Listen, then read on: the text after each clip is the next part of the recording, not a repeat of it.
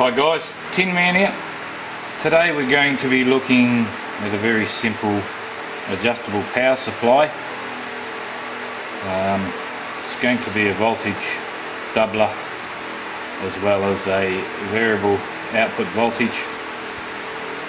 Now for this you're going to need your transformer, old mobile phone one or anything you got lying around.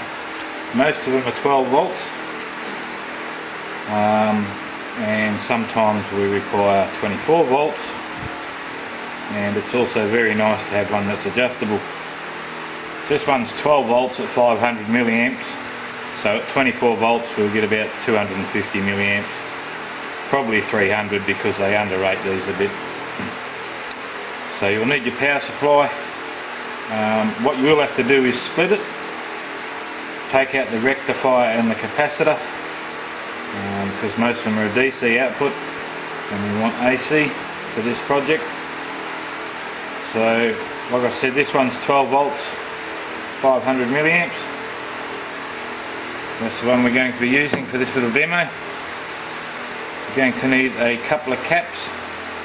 Now because we're going to be doubling the voltage, which will bring it to 24 volts, and also with the voltage doubler we've found that it will pump the caps up to the double of the peak to peak AC output on the transformer, not the RMS. So if you are going to have 24 volts from your at the end of your voltage doubler, you want to go to about 35 volt caps or higher. Also bigger your farad reading the better. These ones here are 1000 microfarads at 50 volts, so they will do for this demonstration. Going to need yourself a couple of diodes. These are just two 1N4004s. Pretty much, well, anything from a 1N4001 upwards will be quite fine. Now you'll see I put a little hook on them just because it's easy to slip over the terminals on the caps and solder them on. A couple of chocky blocks to put the wires in, of course some solder, soldering iron. Now a pot, you will need a pot. This one is a 10k 1 watt pot. Now you will need to know how much watts your transformer puts out as to how many watts you will need your pot to be. I've only got a 1 watt pot, but ideally you would want a 5 watt wire wound pot. Anything from 5k to 20k, and of course a couple of globes for our load, and a tin of glue. Makes things really easy. So first we're going to glue our caps on. Now with your caps, of course, you've got your negative side, positive side. When you glue your caps on, just put the negative and positive together. Just makes it easier. So we'll stick them on. A little bit of glue. One negative facing in.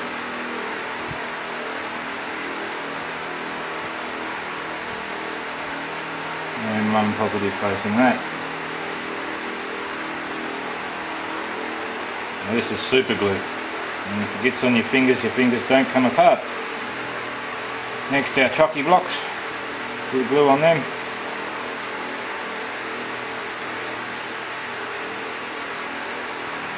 Stick one up this end.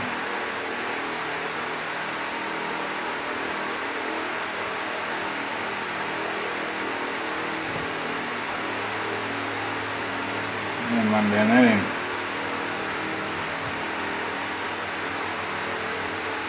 And what I should have done is actually had them around 90 degrees so I can get in there easy to put the wires in. Take your pot, bit of glue on that, stick him on as well.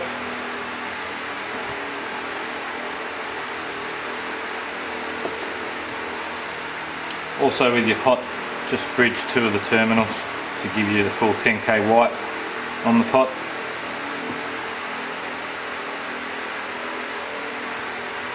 So the next thing to do is put a bit of solder on your terminals on your caps.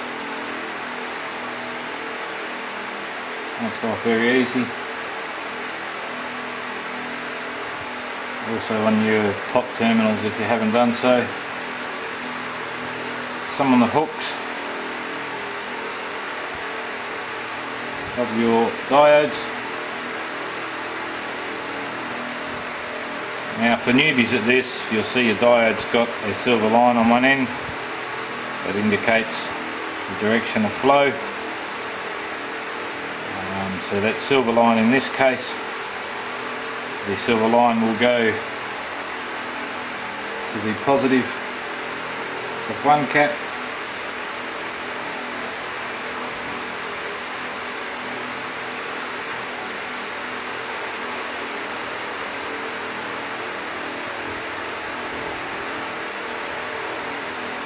and the silver line will go away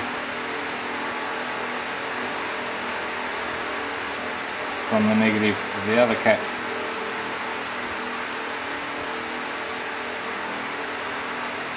Now your 2 centre posts, are simply connected together on the caps, negative to positive.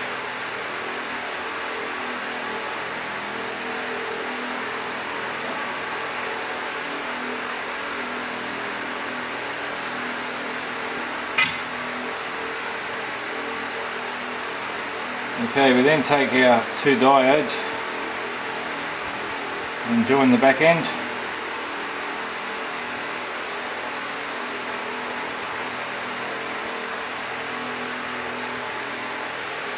Try and get them to sit nice and neat together. Put the solder on.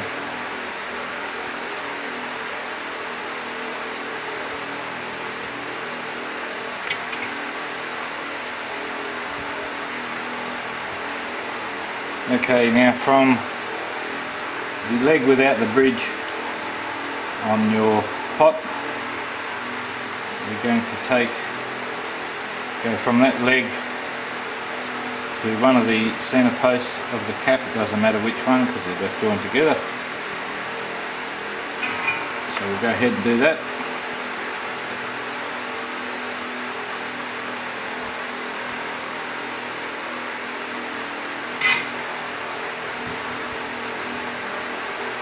Tuck him under there, and then we'll solder it onto the leg without the bridge. It doesn't really matter, but I'll just do it that way. Either way around is okay. Okay, so next we're going to go from the middle of the 2 diodes into one leg of our AC input.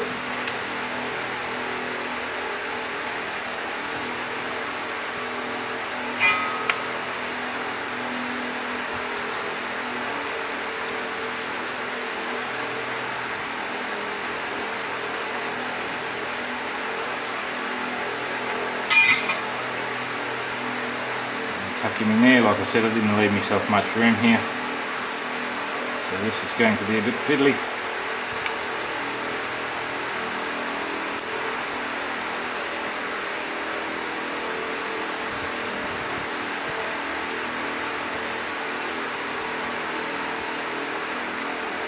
So he's on. Make sure we've got the wire and not the plastic, with the coating around the wire. Now from the centre we're going to go to our other AC leg. Give yourself a bit of wire and do that.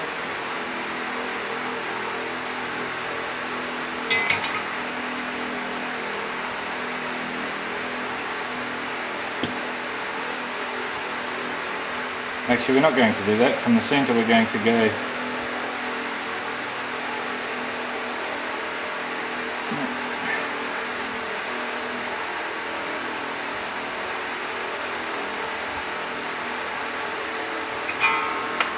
take that off the centre. My mistake. We're going to go from our pot, because the other leg of the pot is already hooked up to the centre, so we're going to go from the pot to the other leg of the AC. Long night, a little bit tired.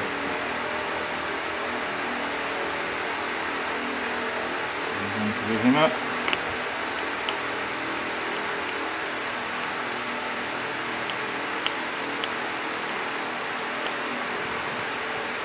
Now with your AC in, it's not polarity conscious, you can have it either, but without DC out, of course it is. So from the negative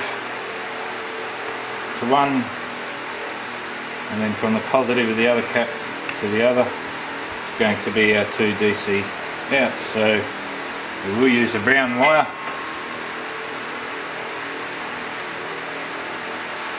For our positive out. It's got a nice big blob of solder on it.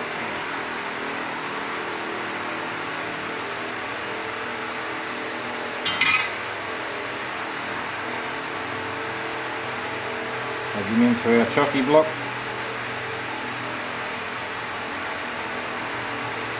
Or strip terminals, as some would call them.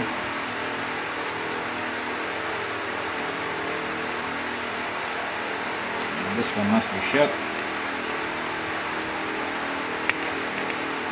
Undo them a bit, make life a bit easier.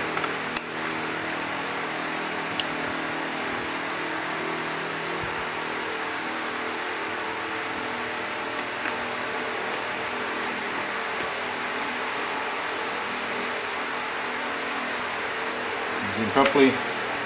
Now we're going to need a little bit of wire.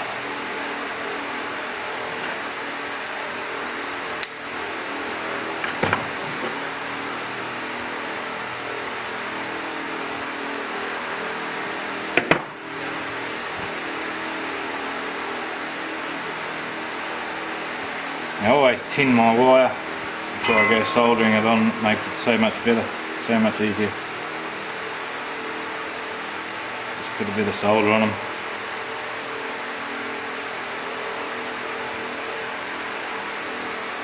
Leave a little bit of a blob on it if you can. And it's just a matter of melting that blob and she goes straight on. So this bit of yellow gear here is going to be our negative.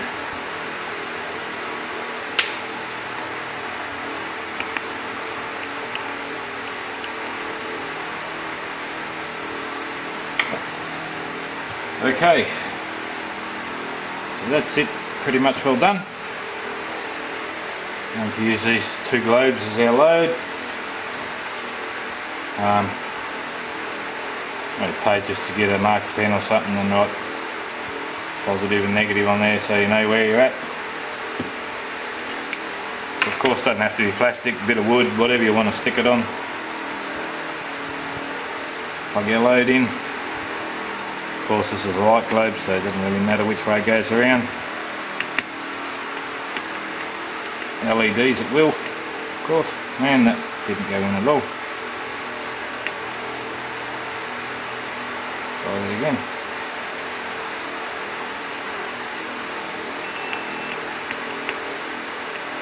So we're doing that time.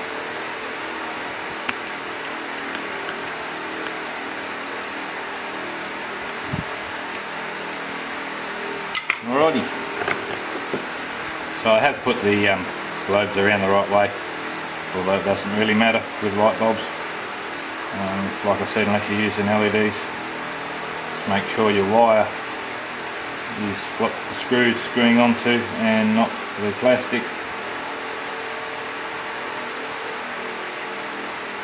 So they all look okay.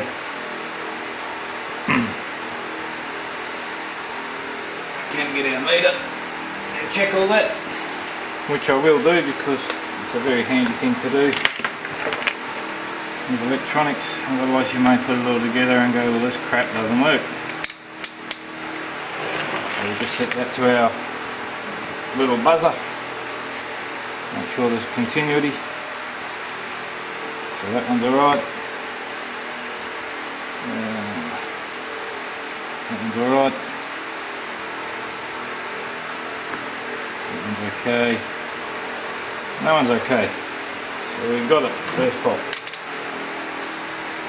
So now we're going to plug our transformer into the power. Once we get rid of that,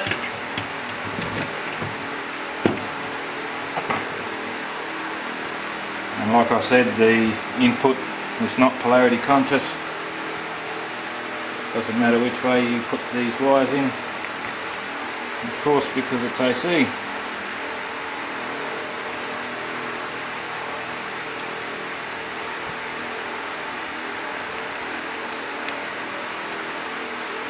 So as you can see,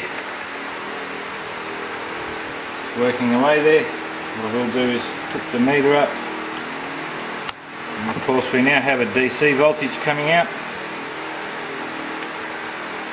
Like I said, that is polarity conscious,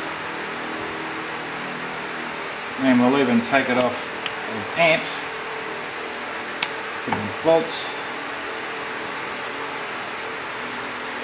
because the dead short's not good. So I'm not sure if you can see that. Pop it up a little.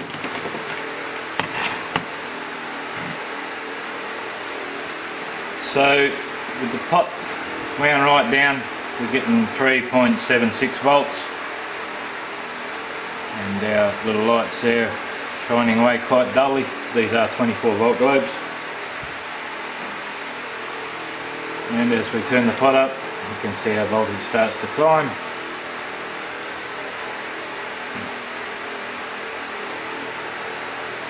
4 volts, 9, 10, as you can see our lights are getting brighter and brighter. Now you will notice that it's putting out 31.2 DC volts, even though our transformer was only 12 volts AC, and that is because it's converting the peak to peak AC voltage and not RMS voltage. So like I said, overrate the caps. If you go 3 times what your transformer is putting out, you will be safe. If you're going to be driving pulse motors and the likes, like I said, get yourself a 5 watt pot, wire wound pot, and go big on the microfarads on the caps.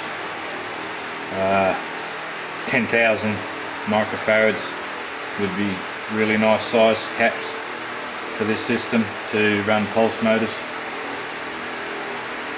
With that transformer, like I said, at full voltage there is only half the rated amps of the transformer, because we're doubling the voltage, so our wattage stays the same.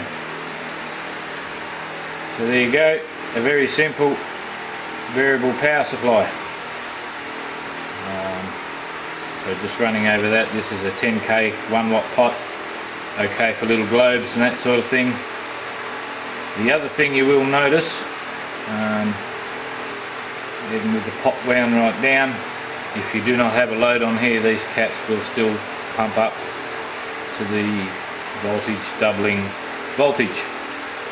As soon as you put a load on it, they will come back down. So make sure you got a load when you go to measure your voltage, otherwise you're going to measure the full voltage no matter where the resistor is or where the pot is set at.